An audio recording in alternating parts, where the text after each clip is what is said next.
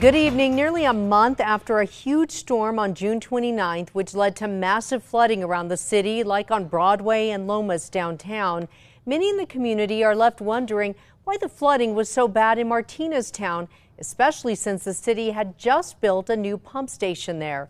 News 13's Natalie Wattis spoke with the city and the water authority about what went wrong that night. She joins us live from Broadway and Marble near Lomas downtown. Natalie?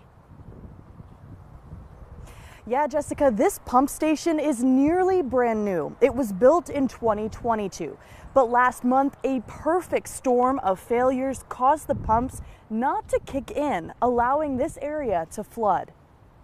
Broadway was a stream, a vicious stream up over the sidewalks. I mean, they couldn't even get through it.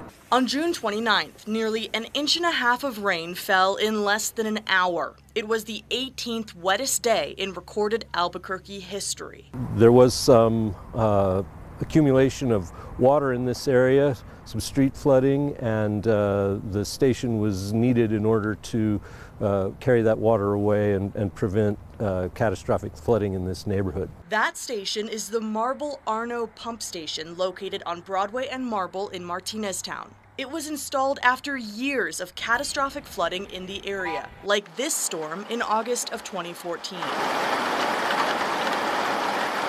This $17 million pump station, owned by the city and operated by the water authority, is supposed to collect that rainwater, up to 6.8 million gallons of it, and pump it into the Rio Grande.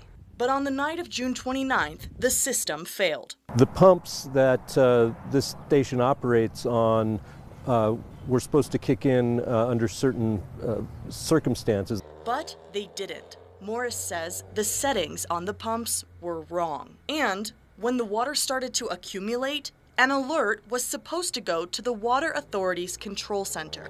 Station is hooked into our telemetry system and will send an alarm to our control center if there's a problem.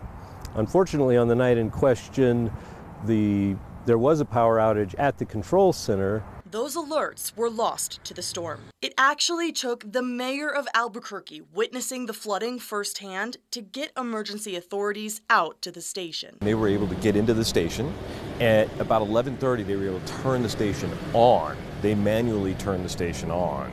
Even so, that was hours after the flooding began. On the night in question, our crews were stretched very thin, dealing with issues all over town that were related to that storm. The important thing to remember is that it did ultimately work, and when it did its job great, and prevented anything catastrophic from happening. But some community members are left wondering what this means for the next big storm. I'm not at all confident. I mean, you can look at it. What have they done? They've done nothing.